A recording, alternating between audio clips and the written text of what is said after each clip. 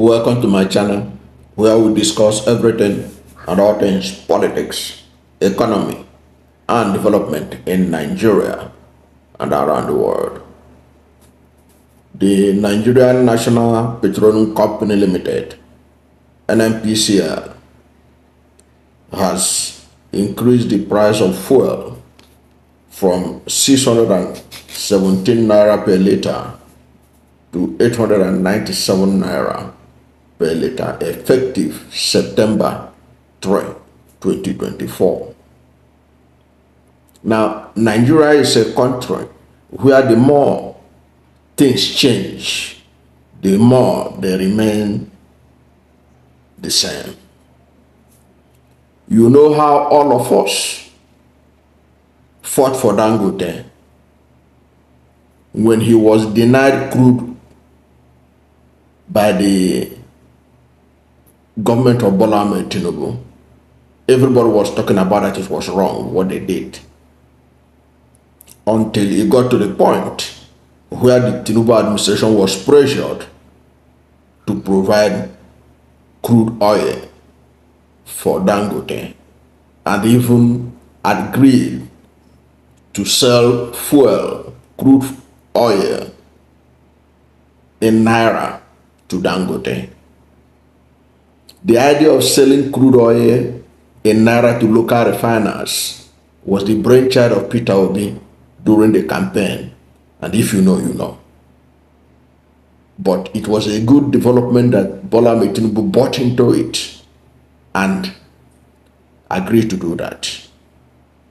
Everybody was happy with Dangote.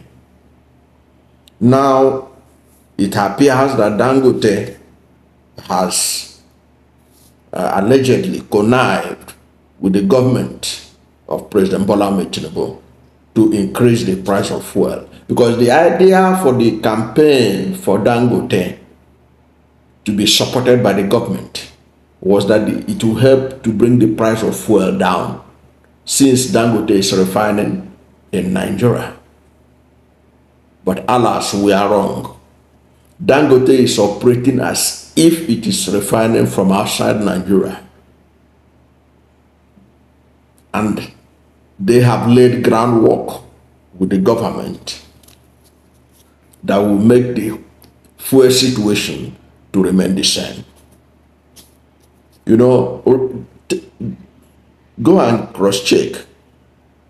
Before the government of Nigeria increased this fuel price, one of the bets they threw out to Nigerians was that they are owing over $6 billion to their suppliers, and they don't even know how they're going to get fuel.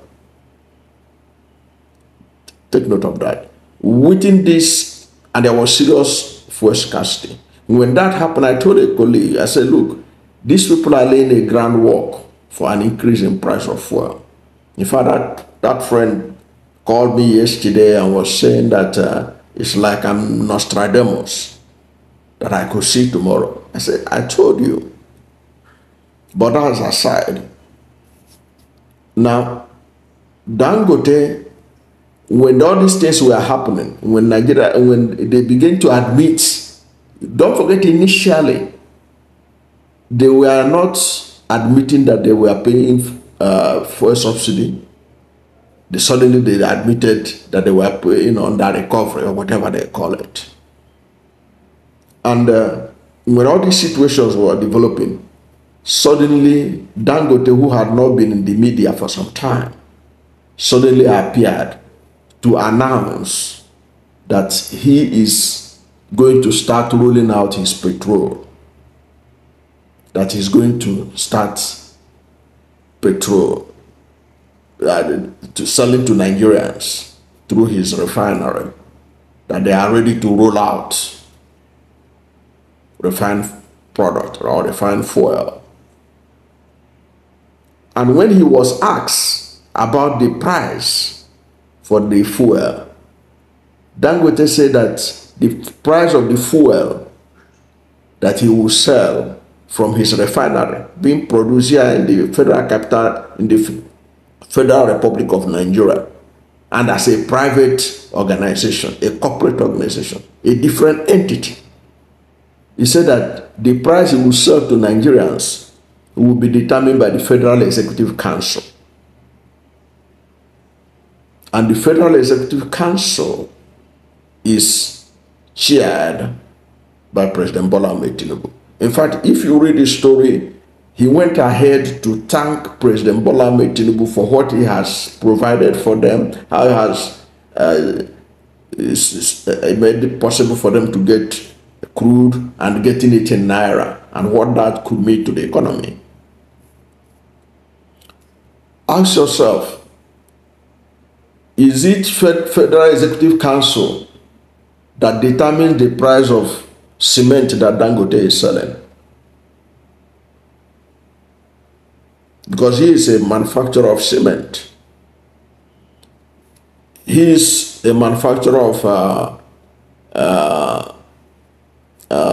spaghetti. He has a brand of spaghetti. Is it Federal Executive Council that determines that? Why should Federal Executive Council be the one to determine the price of fuel of Dangote Refinery? He said that it is the Federal Executive Council. In other words, it is Bola Ahmed Tinubu and his people that will determine the price that Dangote will sell to Nigerians. Again, he also came up with another bullet in that his story. He said that Dangote Refinery will only sell fuel to Nigerian National Petroleum Company Limited, so that NNPCL will now sell to marketers, that they will not sell directly to marketers. Can you beat that? In other words, they are creating an atmosphere where NNPCL will also claim to be paying subsidy. So Dangote will sell NNPCL on a certain price, then marketers will sell on a different price. And Dangote will sell to NNPCL on a different price. NNPCL will now sell to marketers on a different price. Also note the sequence. Shortly after Dangote said all these things, NNPCL increased the price of fuel. If that is not a connivance between the government and the Dangote Refinery to dampen the hope of Nigerians that the operation of the Dangote Refinery is going to bring down the price of fuel, I don't know what it is. But this is an indication of also to tell us that we should be careful how we look at some of these private entities, thinking because they are private that they are going to look after our own interests. And I was warning people, I said, do not expect that the price of fuel will be lower because Dangote is producing fuel. Look at the cement he's producing. It doesn't come cheap. But for price of fuel to increase to over 800 naira now, under this harsh economy, and Dangote is comfortable with it, and the federal government of Nigeria is comfortable with it, I do not believe the denial by the federal government that they didn't authorize NNPCL to increase the price of fuel. I don't buy into that. If you believe that, then you can believe anything. But the issue is this: Dangote and federal government are in the same club. All they are interested is their own interest. I would have thought that with the refinery located in Nigeria producing fuel, that Dangote should be selling directly to marketers, so that NNPCL will be eliminated as a middleman. so that you buy, even if fuel prices are different in different geographic locations, it's fine and good. After all, Bola Ahmed Tinubu is priding himself as a reformer. Don't forget, he said that the price of the naira, the value of the naira today is determined by demand and supply. Willing buyer, willing seller.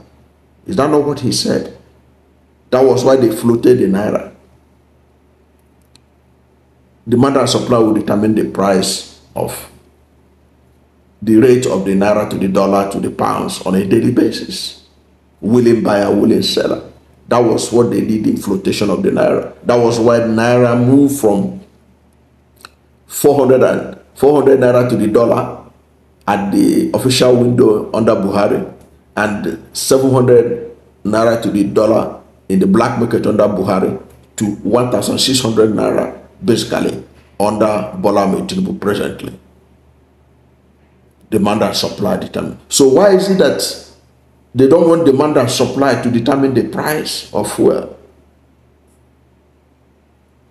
Why is that so? Because Dangote should not be made to appear like a monopoly. The truth of the matter is that Dangote is not the only refinery in Nigeria. He may be the one most popular. There is a Edo refinery. There are other refineries under construction. In Akwa Ibom, in Imo State, there are refineries. There are pockets of refineries that can take care of the needs. So why this fixation with NNPCL determining the price of fuel when you have a local refiner like Dangote available?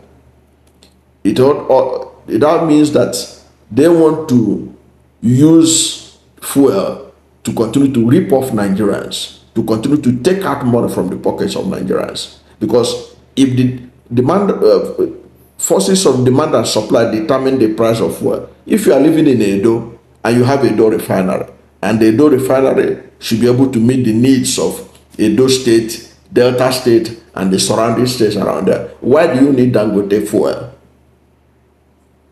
If you are living in Akwa Ibom and Bua's refinery in Akwa Ibom is operational, you can be getting your fuel.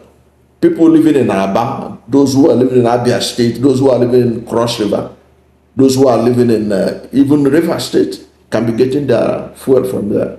And if Port Harcourt refinery, they say, is going to come up on streaming, it's working, people can be getting their refinery within that geographic location. So what's the business of NNPCL in creating atmosphere for fuel subsidy when buying from Dangote inside Nigeria? And you can see how Dangote was clear about his intention. He said it is Federal Executive Council that will determine the price of fuel that he will sell. That's an absurdity in a free market. That's why Nigerians should watch them very carefully. Although I know that Labour has rejected the increase, but you know how Labour is. After they make some noise, go on strike, at the end of the day, price will be reduced to a level everybody will say, okay, at least it's available. Then things will continue the way it is. But the truth of the matter is that Dangote Refinery is not the savior that Nigerians think it is in the issue of petroleum availability in Nigeria.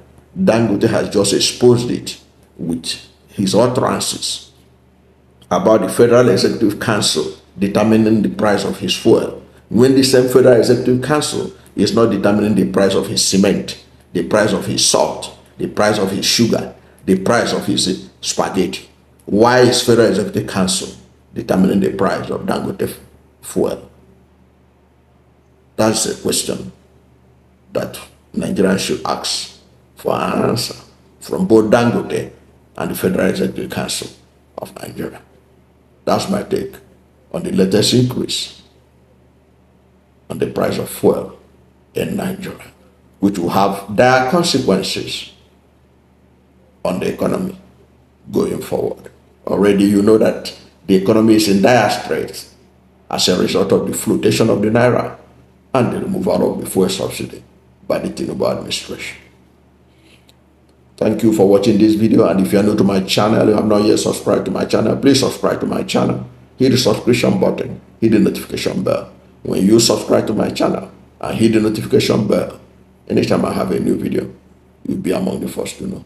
God bless you. And please don't forget to like this video, because when you like it, Google will rank it high and recommend it for more people. Thank you, and God bless you and yours.